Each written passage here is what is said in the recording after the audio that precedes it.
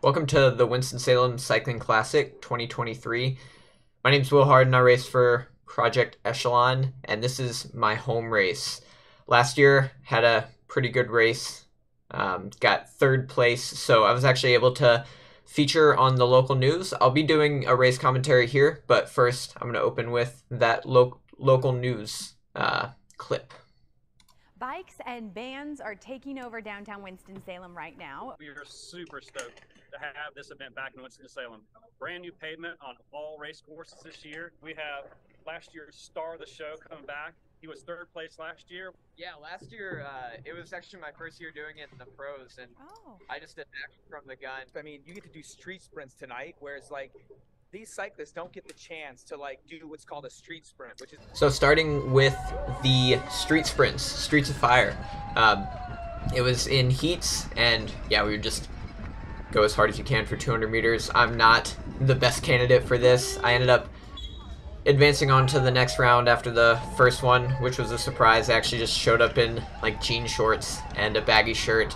This second round here that I did, I was up against like pro BMX racer and Eli, who's got a good sprint on him, both from Velocious Sport. You'll be able to see Kit, the BMXer on the end here. He wiped us away pretty good. I was actually able to get in the draft for both of those guys. But it was a fun night on Friday. Kind of sets the tone for the race weekend, and Robert Sierra from ACG ended up winning the sprints there. Going on to the actual race here, the start finish is on an uphill. I got a front row call up because of last year's performance and wanted to attack from the gun again, but Tyler Williams was able to clip in really fast. We were pretty packed in on the front row, and he got a good start.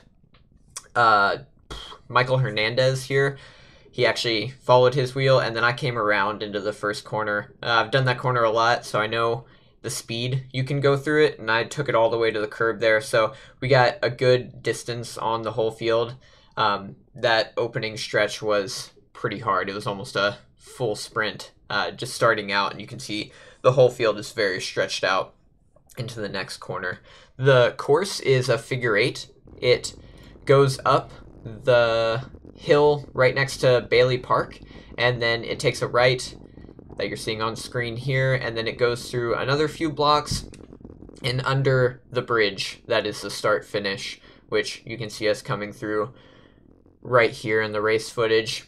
Then it takes another few left-handers that are a little tighter. You don't quite have to brake for them, but if you're coming in after an attack, you do have to sort of scrub some speed. Not a lot of finish stretch, so there's only like 150, 200 meters into the finish from the last turn, so it's important to be first to third wheel into that last turn if you're going to win the race. But the race broke down how it usually does. Very hard start until the field is pretty broken down. Here you can see the breakaway of the day up the road. 6 guys made it up the road. 1 guy would come back from Velocious, but yeah, overall I think there was a group of 6 and then 5 lapped, or a group of 7 and 6 lapped. The field, me, the UNC Lotto Max guy there, and Eli, none of us had, or we all had guys in the move, and we would just kind of shut down the field, which let the breakaway lap pretty quickly. I think they lapped, usually it's hard to lap on this course just because it's so long, but I think they lapped with like 16 or 17 laps to go, which is like less than an hour of racing in which it took them to lap. Here Eli's kind of checking with me whether or not I have a teammate up the road, and I do. A lot of the big teams all had guys up the road. Kelly Benefits was there with probably the biggest squad, and they got 1 guy up the road, which is pretty good for them. And then, yeah, no teams were really willing to do a concerted chase that had guys that could do it. So it just ended up being a lot of moves, very hard racing while the break was up the road, but nothing would really stick in any significant way. Just made it very difficult. Here you can see Robert Sierra, me, and Hayden Strong from MitoQ going for a $100 preem. Hayden let a little gap go into that, so we didn't actually sprint Robert for the preem, but I kind of wanted to attack over top. My teammate is not a like specifically a sprinter, so I kind of want to get up into the move just to get us a better chance at a podium or a top placing. So I did keep attacking a few times once I realized that break was well and stuck, but trying not to pull the field along, and it ended up not quite working. A lot of moves of like 5 to 6 guys would end up going off the front, and then every once in a while I'd have to bridge to it or like weld to it. But it ended up being a pretty hard race without going too fast in the period between the break going and the break coming back. Just, yeah, quite hard, very surgy, but on the backstretch we wouldn't really maintain that much momentum, so attacks would go back there too. Into those last few corners, I really enjoy ripping that last one. I can, yeah, figure out a good line and go pretty fast through it, and then get momentum up into this uphill, and usually that's a good place for me to attack over the top of the uphill, just because I haven't spent quite as much energy as like the average bear in the race, and then I can kick it into this last corner too, just because I'm so familiar with it, living just down the road from this course and having done it plenty of times.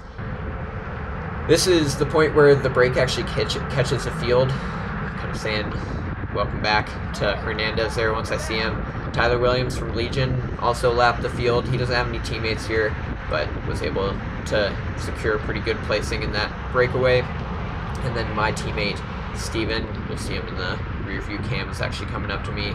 We have a little chat about, like, it's not exactly what we planned on, but it does give us a good chance at a good placing. And I'm kind of realizing that for Steven to win, we need to make this race a solo breakaway for him, pretty much. He's a very good steady rider. He's a good diesel and can motor away. He, at Armed Forces one year, he soloed and won the Clarendon Cup second day. So he's very good at soloing crits and has got the power for it. And then once I'm thinking that, we're just kind of running through, kind of in my head, what our plan should be. A wrench gets thrown in. Simon Daniels actually attacks, so the race is starting to get pretty hard. After they lap here, the breakaway is starting. Once they lap, they started to like kind of attack each other. So I actually go to the front and try to even out the pace a little bit, just to kind of shelter Steven. I know he's not going to be able to bridge to all those moves if they keep attacking. I would eventually sit on the front for like 2 or 3 laps, kind of even out the pace, and then attacks would start going again. But yeah, this little intermission period, just trying to save Steven's legs, and then Tyler Williams would attack up the side again, trying to get away from Simon and Hernandez and the other breakaway mates there. I was able to sit in on this. I just kind of sagged this hill, so saved plenty of energy, and then once the field caught back on, they sat up there. So this whole lap I got to save a good bit of energy. Coming back around into this hill, I noticed the field just sit up, and I felt pretty fresh, so I attacked quite hard and managed to solo for about 9 laps. I came like 30 seconds from the back of the field solo, and then yeah, got into a pretty good pace in those 9 laps where I was doing like 500-600 watts up the hill, and then a good tempo on the long back stretch just to kind of recover and to keep the pace as high as I could. Was eventually joined by 6 other riders. Forrest Howard here for Just Ride Bikes, or Ride Bikes Bro. He ended up catching, and he was driving this move pretty well. There were 3 other Kelly guys in this move. Usually I would expect them to kind of get on the front and drive the pace so that they could lap the field also. But I think they were pretty gassed, and they ended up doing kind of like a reverse breakaway deal where they just let the gap go to their teammates and such.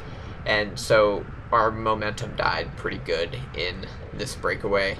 We weren't able to lap the field in it and get back on the lead lap, but we came into the finish with this full group together, and the sprint was pretty hard. There was a gambler preem that we were actually eligible for, so Forrest ended up winning that like $500 gambler preem, and then I sprinted for 3rd in that group.